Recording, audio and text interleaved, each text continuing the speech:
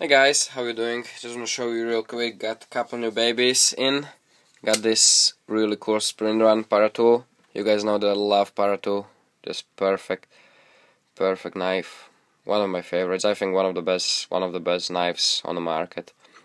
Got this in really cool trade, and I love it. It's the third one I have. I kind of wish I didn't sell one. I had one before that was perfect, and I did that little thing with the Digicam scales that I made them jade, and I kind of wish I didn't sell them. I'm obsessed with paras. I just love it, and it's one of those things. And I got this finally. I mentioned in yesterday video.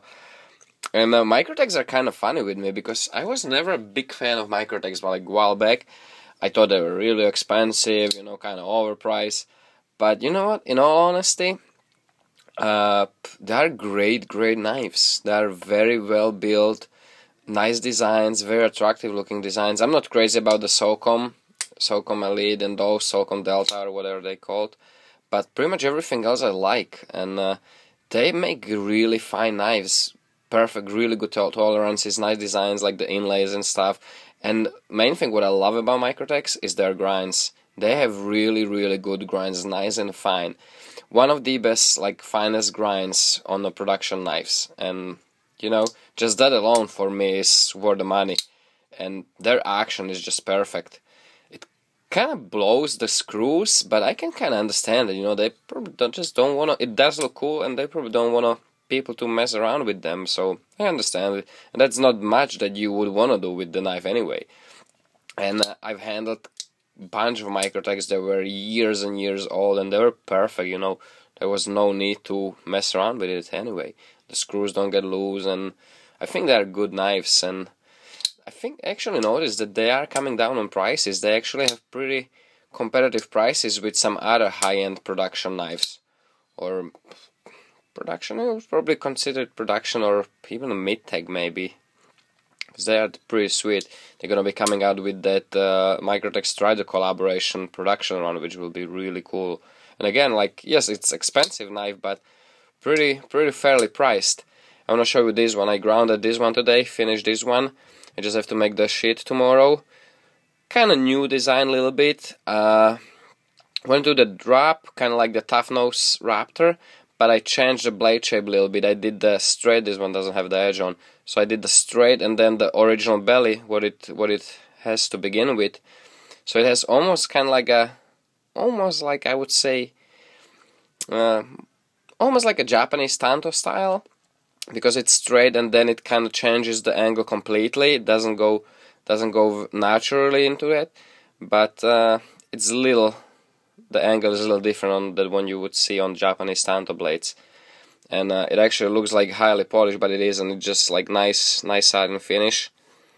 It is just shiny, but you see that it has just nice satin finish uniform, and then you have the horizontal, same grit, same finish on the top. The grinds came out nice and even on both sides, one of the best ones I think so far. It just looks perfect, and I did this. I know a lot of you guys will like it. I nailed the switch pretty good on it.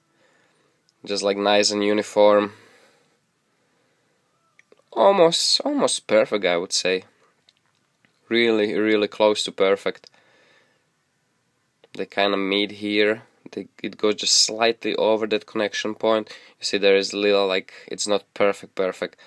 It's kind of, when I was cleaning it, it's some little scratch lines there. But that's super minor. But getting a little better with every blade, learning new tricks on how to position the blade. I like this a lot, and it has that, again, the toxic green and black 1x1 layering, which came out pretty sweet again. I like that. Nice and beefy blade, handle, and also very comfortable. And bead blasted again.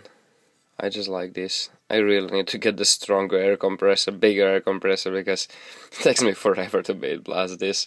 It literally has to recharge 8 times, 9 times for me to do the 2 sides of the handle. It's kind of funny, but I like it. Look at how you can see those layers. You can feel them like a fingerprint almost. I really like it. So let me know what you think about the blade shape.